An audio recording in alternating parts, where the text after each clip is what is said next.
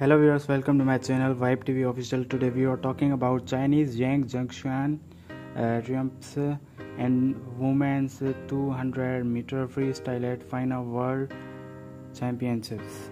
So viewers, this news being viral on social media about China's Yang Junxuan claimed victory in the women's 200m freestyle at the 19th FINA World Championships here on Tuesday. The 20-year-old Yang finished first.